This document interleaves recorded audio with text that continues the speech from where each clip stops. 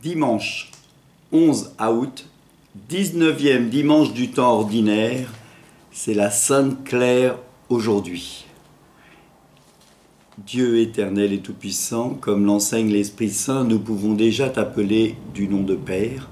Fais grandir en nous nos cœurs et l'esprit d'adoption filiale, afin que nous soyons capables d'entrer un jour dans l'héritage qui nous est promis. Première lecture de la lettre aux Romains, non, premier livre des rois, pardon, chapitre 19, versets 4 à 8. Psaume 33, goûtez et voyez comme est bon le Seigneur. Éphésiens, lettre aux Éphésiens de Saint Paul, chapitre 4, versets 35 à 2. Évangile de Jésus-Christ selon Saint Jean, chapitre 6, versets 45 à 51. Alléluia, moi je suis le pain vivant qui est descendu du ciel, dit le Seigneur, si quelqu'un mange de ce pain, il vivra éternellement. En ce temps-là, les Juifs récriminaient contre Jésus parce qu'il avait déclaré « Moi, je suis le pain qui est descendu du ciel ». Ils disaient « Celui-là n'est pas Jésus, fils de Joseph. Nous connaissons bien son père et sa mère. Alors comment peut-il dire maintenant « Je suis descendu du ciel » Jésus reprit la parole « Ne réprimez pas entre vous. Personne ne peut venir à moi si le Père qui m'a envoyé ne l'attire, et moi, je le ressusciterai au dernier jour. Il est écrit dans le prophète, ils seront tous instruits par Dieu lui-même.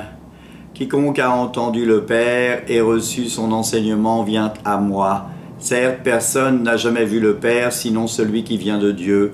Celui-là seul a vu le Père. Amen, amen, je vous le dis. Il a la vie éternelle, celui qui croit. Moi, je suis le pain de la vie. Au désert, vos pères ont mangé la manne et ils sont morts. Mais le pain qui descend du ciel est tel que celui qui en mange ne mourra pas. Moi, je suis le pain vivant qui est descendu du ciel. Si quelqu'un mange de ce pain, il vivra éternellement. Le pain que je donnerai, c'est ma chair donnée pour le monde. Acclamons la parole de Dieu. Louange à toi, Seigneur Jésus.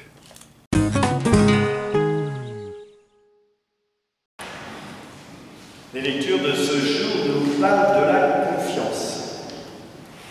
Qu'est-ce que Dieu nous donne à nous si nous lui faisons confiance? Il nous donne les moyens d'agir et les moyens de le suivre. Reprenons la première lecture. Élie est catastrophé, il est désorienté, il ne sait plus quoi faire et Dieu va lui donner le pain qui va lui pouvoir lui donner la force de revenir, agir et annoncer la nouvelle de Dieu.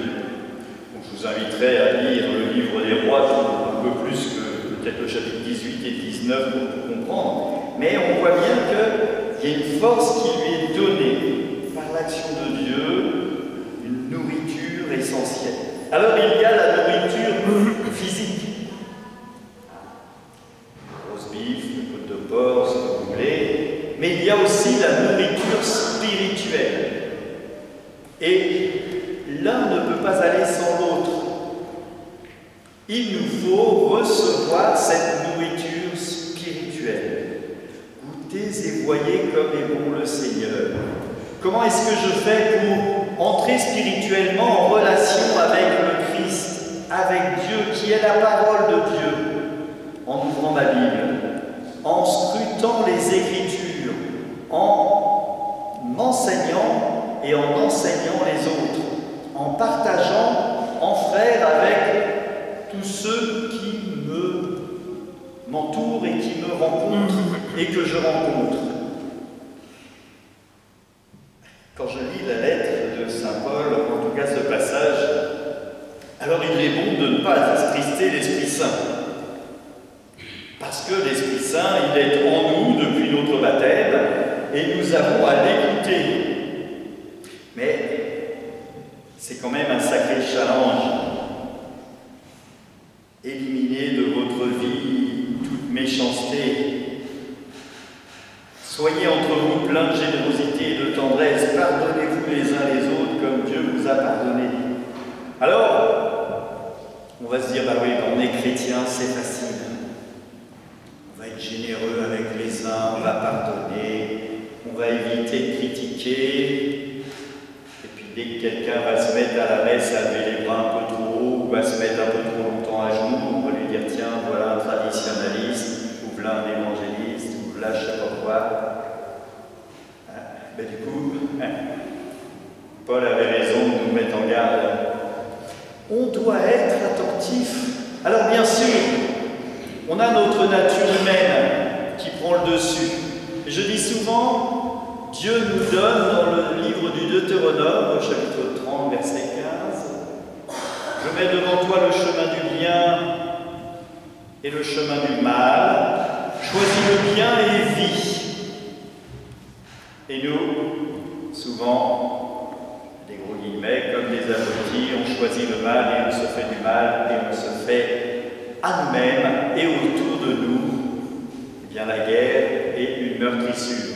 On meurtrit l'Esprit Saint qui est en nous parce que nous ne mettons pas nos pas dans les pas du Christ. Alors c'est facile à dire comme ça, c'est plus compliqué à faire. Parce qu'on a la tentation du Satan, la tentation du démon. Je crois qu'on a oublié de parler du démon pendant plusieurs années, et je crois qu'il faut se rappeler qu'il est quand même réellement là. La force du démon, c'est de faire croire qu'il n'existe plus. Et comme ça, quand il vient nous voir, eh bien, on pense que c'est juste nos penchants mauvais. C'est juste un égarement. C'est juste quelque chose que je fais que j'aurais pas voulu faire. Et on oublie de lutter contre le démon. Et lutter contre le démon, c'est de prendre la force de la prière. Je vous salue Marie, le Notre Père, le gloire à Dieu, le credo. Toutes ces prières que l'Église nous donne pour nous donner la force de lutter contre le Satan, l'esprit du mal. C'est important, hein. On le dit, on a eu pas mal de baptêmes, et pour les baptêmes, on prend la renonciation mal, rejetez-vous Satan qui est l'auteur du péché, on crie tous, on le rejette. Mais il ne faut pas seulement le crier, il faut le mettre en œuvre. C'est parfois compliqué, parce que le Satan est malin. Mais non, c'est pas de la gourmandise, si tu en prends un peu. Oui, 4 tablettes de chocolat par jour, ça commence à faire beaucoup. Néanmoins, comment est-ce que je ne me laisse pas tenter par le Satan? L'évangile, c'est l'évangile du pain de vie. Le Christ nous rappelle qu'il est, lui, le pain de vie. Celui qui mange ma chair et boit mon sang aura la vie éternelle. Le pain de vie, pain et vin présents sur l'autel, qui par l'action de nos prières, l'action des paroles consécratoires du prêtre et surtout l'action de l'Esprit Saint devient corps et sang du Christ. Et c'est vraiment le corps du Christ que nous recevons. Alors, est-ce que cela va me donner une béatitude céleste? Je l'espère. Mais surtout, comment est-ce que je me prépare à recevoir le corps du Christ? C'est ça qui est important. Par la confession régulière. Par le fait, eh bien, lorsque nous commençons la messe, pour ceux qui sont arrivés avant, eh bien, vous avez entendu, je confesse à Dieu Tout-Puissant, je reconnais devant mon frère et sœurs que j'ai péché. On reconnaît nos péchés. Et je demande souvent de prendre un temps de silence pour intérieurement faire un examen de conscience. Et si j'arrive après cela, eh bien, du coup, est-ce que j'ai préparé mon cœur? Vous savez, quand je dis qu'il faut arriver à la messe à l'heure, c'est pas juste pour me faire plaisir. Parce qu'en plus, on n'entend pas les portes s'ouvrir puisqu'elles sont ouvertes. C'est juste, peut-être, c'est plus pour que chacun d'entre nous puissions préparer notre cœur à recevoir le corps du Christ. Parce que saint Paul le dira, et le dit, si vous recevez le corps du Christ dans un cœur préparé, vous recevez le corps du Christ à votre péché et à votre mort personnelle. Vous communiez à vos propres péchés. Tandis que si vous vous libérez de vos péchés dans cette action du Profitez, vous libérez votre cœur de vos sources de péché, vous pouvez recevoir le corps du Christ dans un cœur libéré. C'est important. Des fois on dit, mon père, vous exagérez, vous n'arrêtez pas de parler de ça, mais j'explique bien. C'est pas le fait d'arriver en retard. Quelqu'un qui sait que pour une raison X ou Y, il va arriver en retard, mais que sur son chemin, il dit son Profitez et il prépare son cœur, à ma foi, pourquoi pas? C'est mieux de le faire tranquillement dans l'Église. Mais on a des impératifs parfois dans la vie, et je suis, comme tout le monde, je peux comprendre cela. Et je vous donne des clés pour cela. Une fois, à une messe où il y avait des baptêmes, et ben, j'ai dit, ceux qui sont arrivés en retard, mettez la main dans l'eau des fonds baptismaux et signez-vous pour purifier votre cœur. Ce n'est pas juste une lubie du Père Thierry. C'est parce que j'ai mission d'être pasteur pour vous et de vous accompagner. Et le Christ se fait haranguer parce qu'il dit « Je suis le pain de vie ». Et parfois on m'harangue parce que j'insiste sur ces propos. Eh bien, je continuerai d'insister, même si ça déplaît à certains, parce que je pense que c'est important. Quiconque a entendu le Père et reçu son enseignement vient à moi. Certes, personne n'a jamais vu le Père, et pourtant le Christ dira « Qui m'a vu a vu le Père. Le Père et moi sommes un. Jésus est vrai homme et vrai Dieu, il ne faut avoir de cesse de se le répéter. Le Christ, vrai homme et vrai Dieu. » Nous croyons en une Trinité. Quand je commence la messe, je dis « Nous sommes réunis au nom de Dieu qui est Père, Fils et Saint-Esprit. » Un Dieu trinitaire. Dans cet amour infini, dans cette relation trinitaire, Dieu n'est pas seul et il n'a pas besoin de nous, mais il a voulu que nous soyons là par amour. Et la deuxième personne de la Trinité, le Verbe de Dieu, comme le dit Saint Jean, a pris chair par l'action de l'Esprit Saint en Marie et s'est fait homme, vrai homme, en toutes choses, excepté le péché, mais toujours vrai Dieu. Et par sa mort sur la croix, il nous ouvre l'amour de Dieu. Moi, je suis le pain venu de Dieu. Celui qui mange ce pain vivra éternellement. En communion, nous recevons spirituellement le Christ, mais réellement le Christ, le corps du Christ.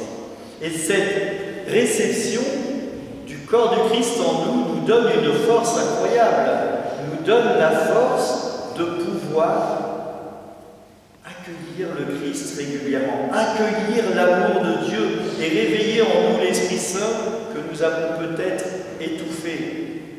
Et cet Esprit Saint nous permet d'entrer dans cet amour et de répondre à ce que Saint Paul nous invite à faire, à être attentifs à nos frères, à prendre soin de ceux qui ne peuvent pas venir, à aller les chercher en voiture, à prendre soin de nos voisins, de leur donner un coup de fil, prier les uns pour les autres.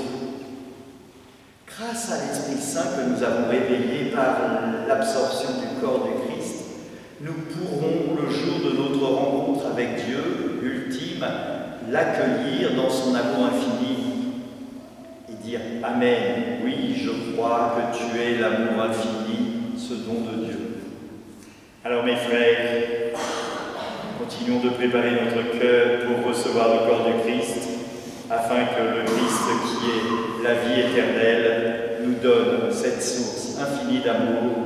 Christ est amour, et Christ se donne par amour pour nous. Amen. Dans ta miséricorde, Seigneur Dieu, tu as conduit Sainte Claire à l'amour de la pauvreté. Accorde-nous à son intercession de suivre le Christ dans la pauvreté de cœur, afin de pouvoir te contempler dans le royaume des cieux, par Jésus-Christ, ton Fils, notre Seigneur. Que le Seigneur soit avec vous et avec votre esprit. Que Dieu Tout-Puissant vous bénisse tous, lui qui est Père, Fils et Saint-Esprit. Amen. Allez, dans la paix du Christ, nous rendons grâce à Dieu. Bonne journée et bonne semaine à tous et bonnes vacances pour ceux qui sont en vacances. Bonne fête à Claire.